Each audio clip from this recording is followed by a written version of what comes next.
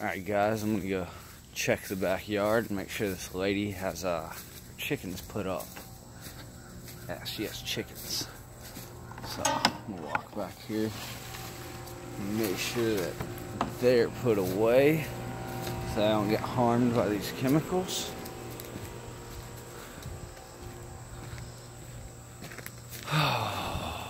Let's see. Well, what do we have here? I probably need to get that stuff up. Looks like chickens are put away, but I can't tell.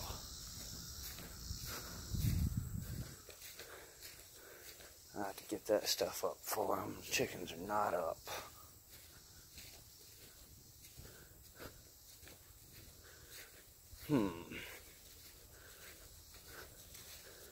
Well, where are they? I don't see the chickens back here.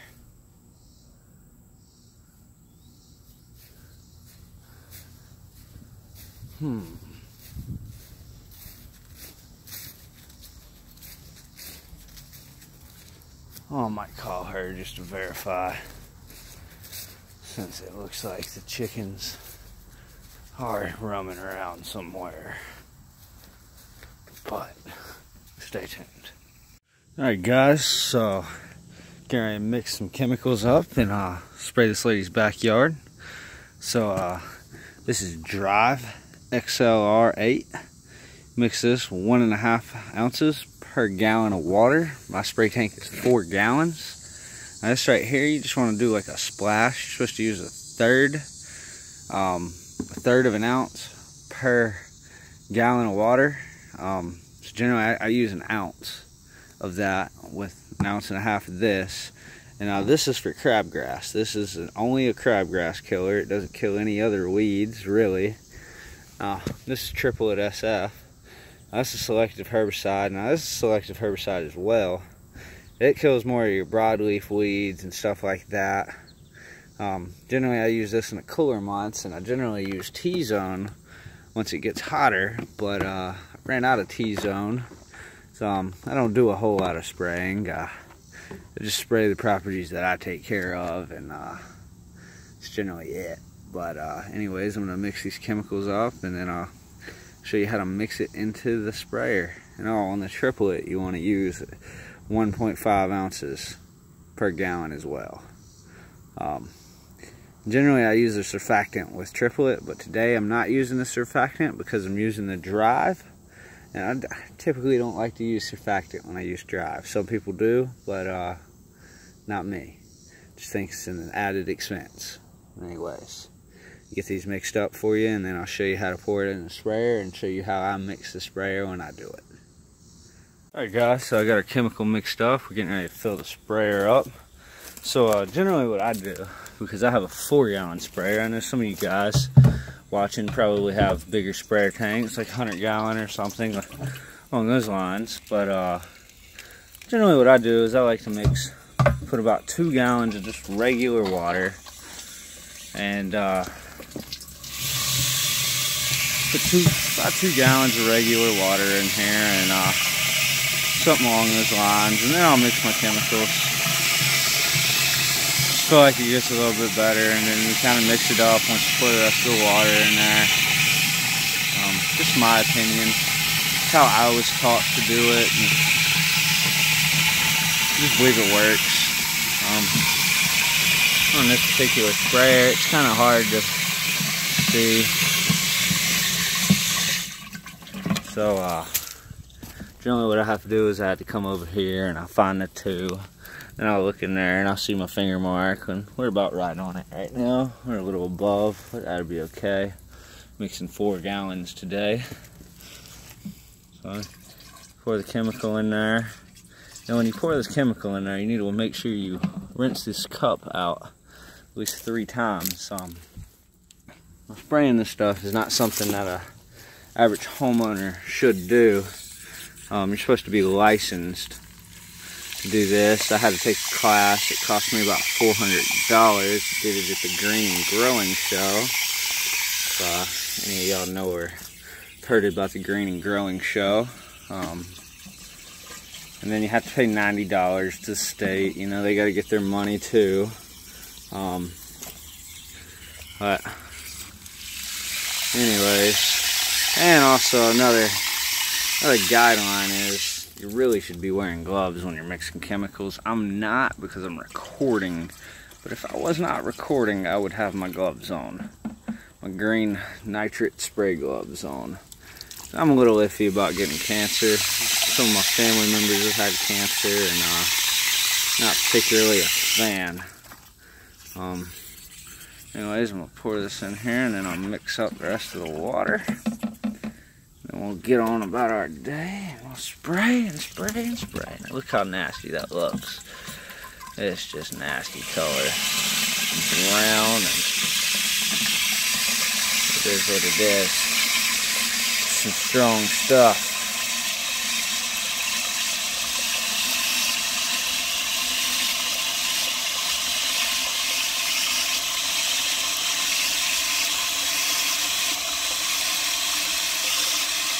So I'm gonna go home and take a shower after this. But generally I would have my gloves on and I wouldn't be so weird about it. But right now I'm a little weird about it. I don't want to get cancer, and I don't want this shit on me. This stuff, it can do some damage. What triplet does is it makes one side of the stalk grow up taller, and that's how it kills the weed. It grows it and makes it contort and stuff.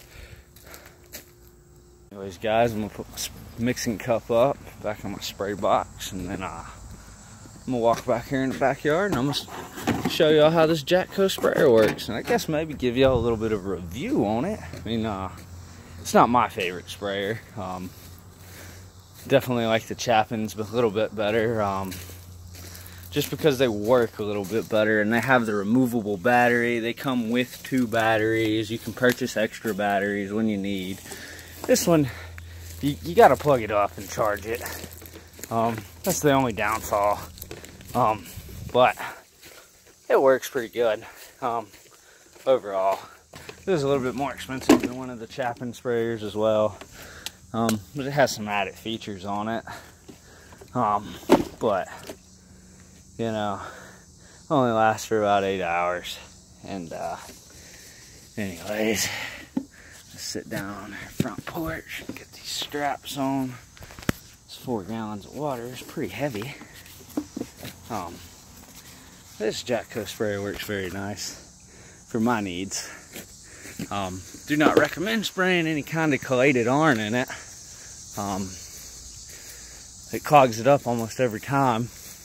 You can do it about 1 time, and that's about it. That's about all you can get away with. After that, every time you do it, you gotta mix in with the chelated iron, not after, but with it, the spray tank mix. It's just because the little orifice hole inside the sprayer is so small. But anyways, I'm gonna cut the sprayer on, and I'm gonna flip it around and show you how it works. Well, for some reason, guys, I was spraying and my video got deleted. I don't know what happened. Oh, I'm in a tree. Anyways, I'm trying to show you how this Jatco sprayer works. Spraying a lawn right now for crabgrass, and she's got some other weeds. These weeds really got out of control. I like to walk backwards though all the time. Feel a little safer. I don't like to get the chemical on me. You always want to spray when it's not windy, which it's not windy at all right now. You can see this chemical coming out. It comes out at a pretty fine mist. I got my droplet size increased right now.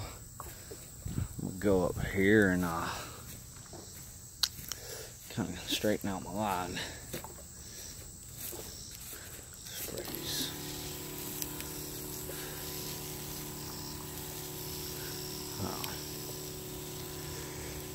Hope this triplet works.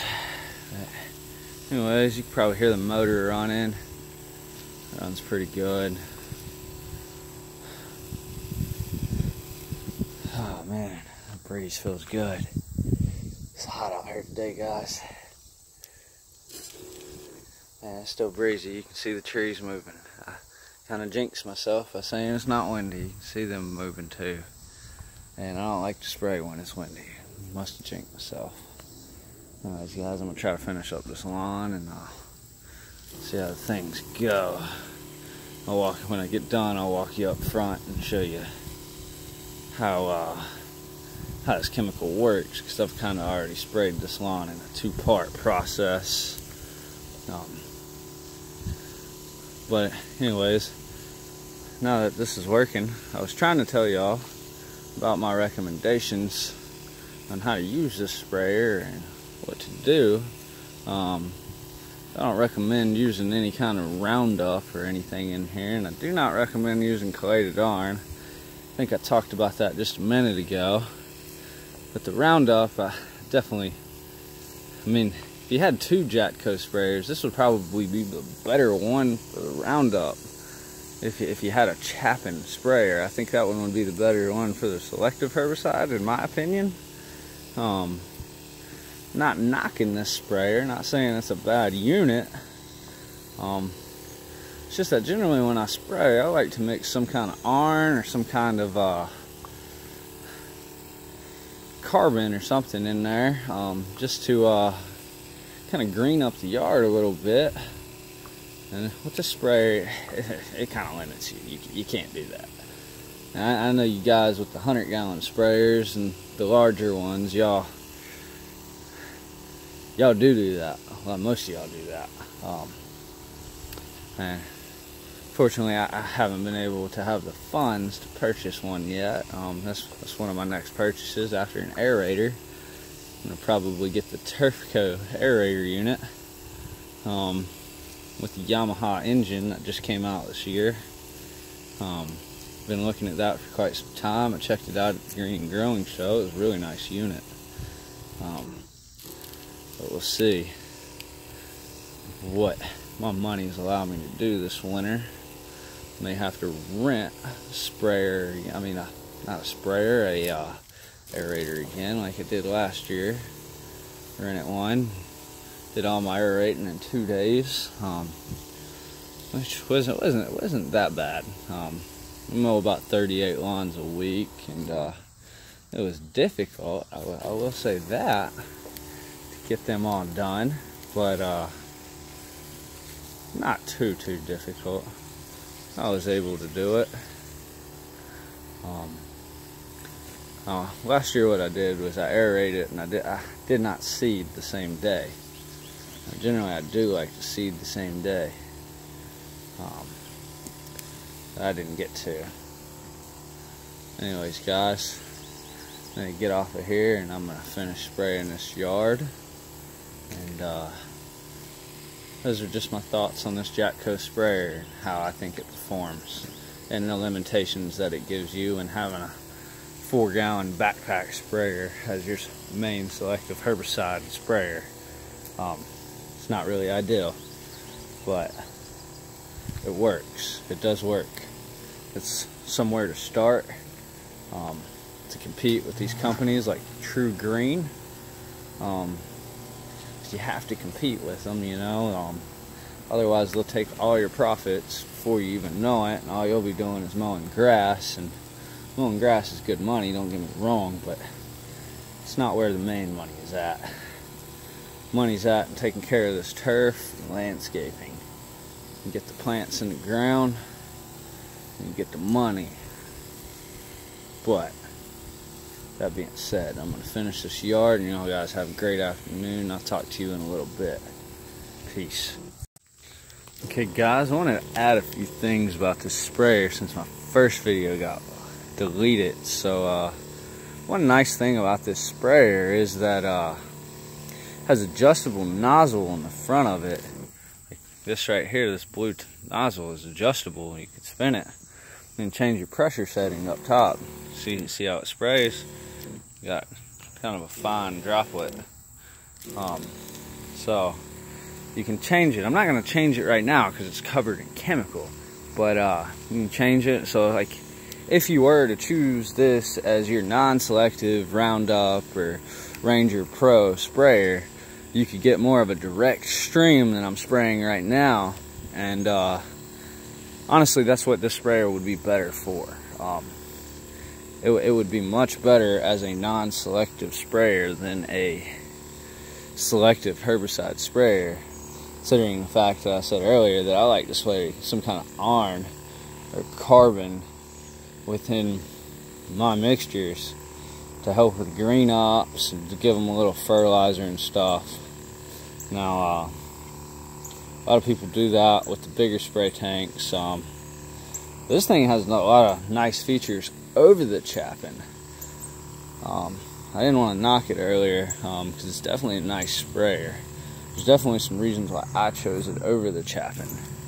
The Chapin I just didn't like because I used it for another company, and it leaked on me. It would always leak down my legs because one of the employees there had cross-threaded the cap, and the seal is in the cap. Now, this one, the seal is also in the cap, I believe. I forget if I'm wrong. It may be in this little mixing cup thing. It's like a aerator, I guess, for the chemical. I don't use it, but I know one thing: this sprayer has never leaked on me, which is something I like. But you know, always could leak. I've owned this sprayer for about 6 months now, and I've never had really a problem other than with the chelated iron. It makes it impossible to spray the chelated iron, which is a bummer, really, to me, for my yards, I believe.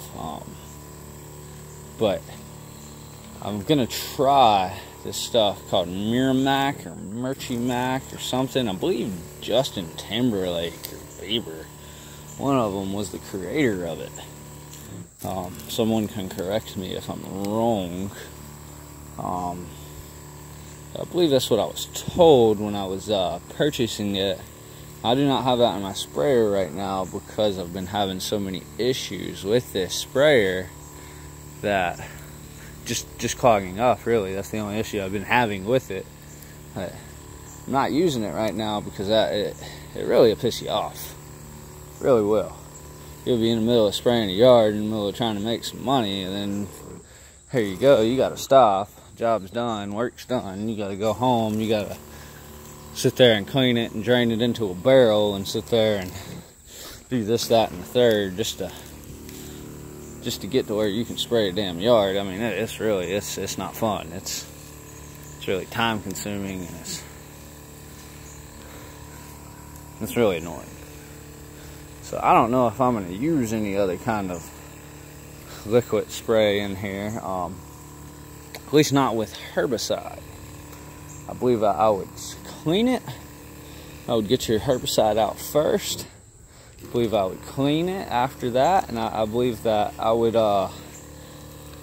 then, and when I say clean, I don't mean dump it out. I mean pour maybe 2 gallons of water in it, put your damn Pro tank solution in there, and then go to town. Just spray that out in the street or somewhere, or in the driveway, maybe somewhere in a bed without any plants, because I actually don't recommend spraying it in the street.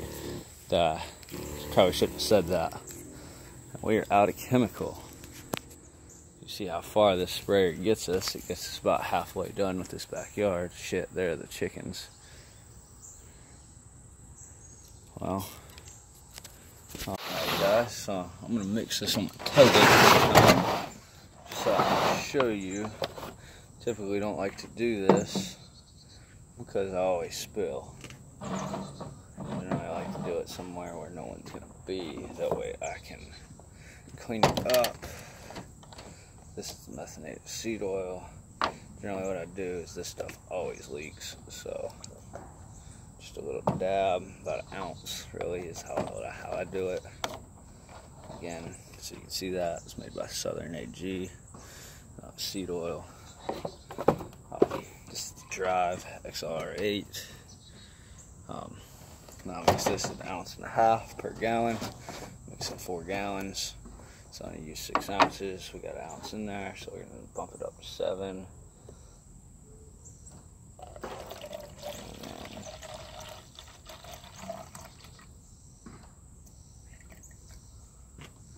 So let's see, that's not quite 7.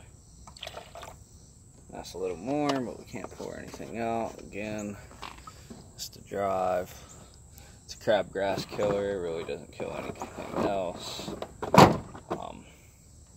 Really doesn't kill the goosegrass either.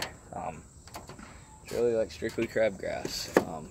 This is triplet SF. This is broadleaf selective herbicide.